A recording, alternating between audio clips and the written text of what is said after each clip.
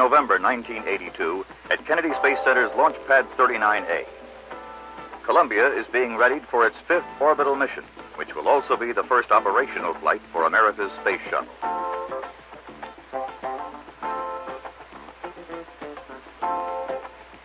In the rotating service structure's white room, 2 satellites, STS-5 and Annex C3, are being loaded vertically in Columbia's cargo bay.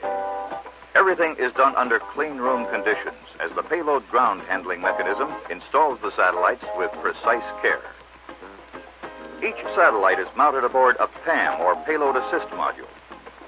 The thrust of the PAM motor will propel the satellite to a high point in its orbit of about 22,300 miles. Then, at that point, a solid fuel motor on the spacecraft will be fired to circularize its orbit at a point stationary above the Earth.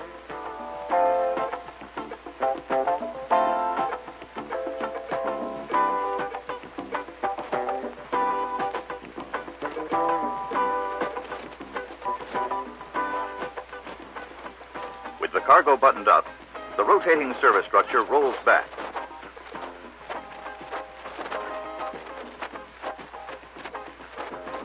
Final pre-launch processing continues with thorough checks of all systems before the final countdown begins.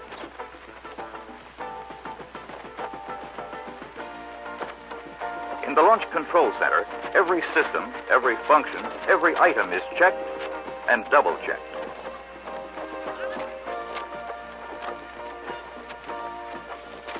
November 11th, T-minus 3.5 hours. Commander Vance Brand, Pilot Bob Overmyer, and the 2 mission specialists, Doctors Bill Lenoir and Joe Allen, have their pre-launch breakfast before heading out to the pad. This will be the first mission to carry a 4-man crew into space.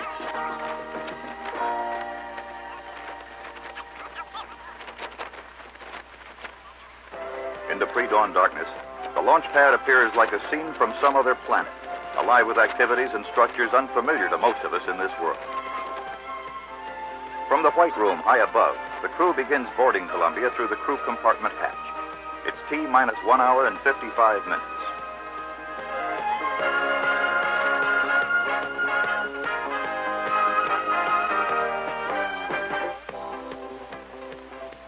On and around the Space Center, several 100,000 visitors are waiting to watch Columbia begin its 5th mission. Cameras and microphones of the world press are on the job at the press site near the Launch Control Center. A number of distinguished visitors, dignitaries, and VIPs were also on hand. Here's former Secretary of Defense Melvin Laird, renewing old acquaintances. In the last seconds of countdown, all eyes turn to watch for the erupting flames to signal Columbia's rise toward space.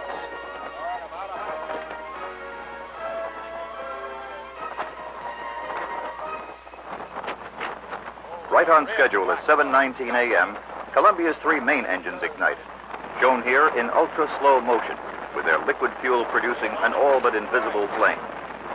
Just as the liquid-fueled main engines reach full power, the solid rocket boosters ignite, adding 5 million pounds of thrust to lift Columbia skyward. These views were filmed at 400 frames per second, or about 17 times faster than our normal filming speed of 24 frames per second.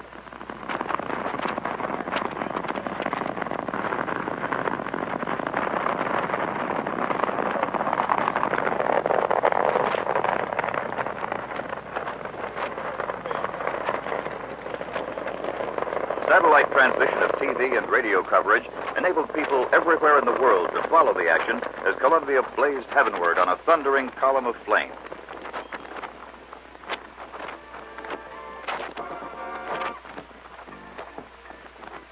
At 2 minutes into the mission and 23 miles from Pad 39, the gigantic solid rocket boosters had done their job. Explosive bolts released the boosters, and small but powerful thrusters separated them from the external tank and Columbia. For the first time, the deployment of the SRB parachutes was photographed. A chase plane carried a special camera with a telescopic lens to record the sequence of events. On signal from a barometric pressure switch, the nose cone ejected, pulling with it the tiny pilot chute. As it caught the air, the pilot deployed the larger drogue chute, which then brought out the 3 main parachutes, each 115 feet in diameter. At splashdown, the speed of the boosters had been slowed from 2,900 miles an hour to an impact velocity of about 60 miles an hour. Air trapped in the forward end of the boosters kept them afloat while the recovery ships Freedom and Liberty prepared for towing them back to land.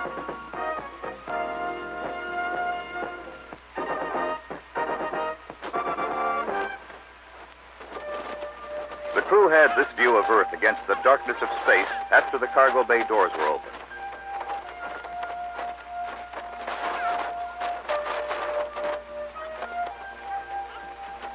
STS-5 was launched about 8 hours into the flight.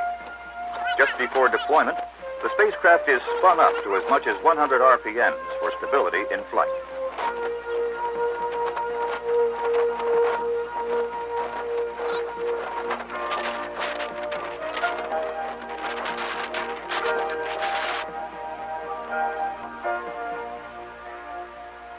Telsat Canada's Annex C3, launched on the second day, is the first of a trio of spacecraft designed to provide domestic communication services for our Canadian friends.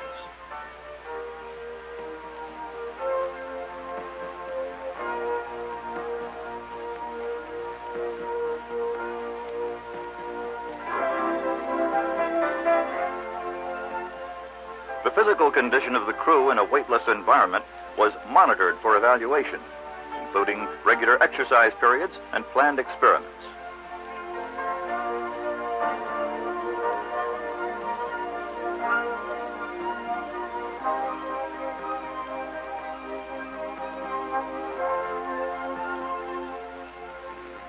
A scheduled EVA or extravehicular activity had to be scrubbed because of spacesuit malfunctions.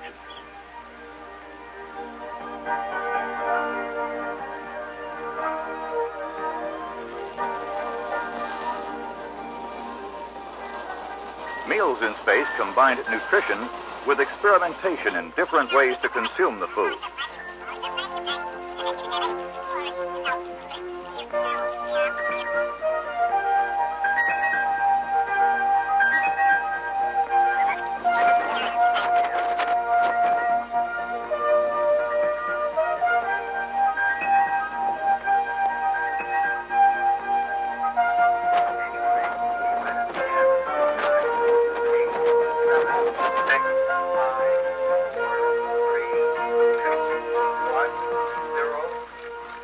Once the cargo bay doors are closed, the final phase of the mission will begin halfway around the world above the Indian Ocean.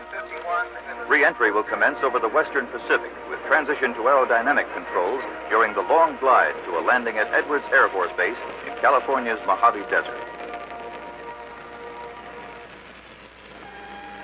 Dropping below 10,000 feet, Commander Vance is lining up on the concrete runway below. The first operational shuttle mission has been a success, despite postponement of the EVA to a later flight.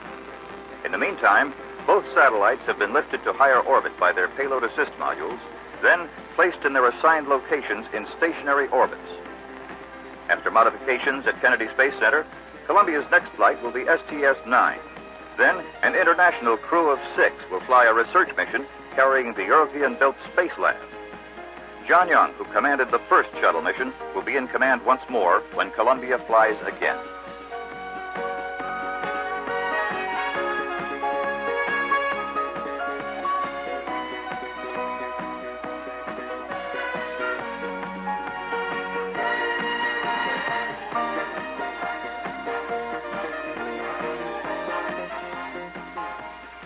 For Columbia, one journey's end became the beginning of another. Aboard a specially reinforced 747, the orbiter was ferried back to Kennedy Space Center. STS-5's mission is accomplished. Perhaps the crew best expressed the success of this first operational mission. We deliver.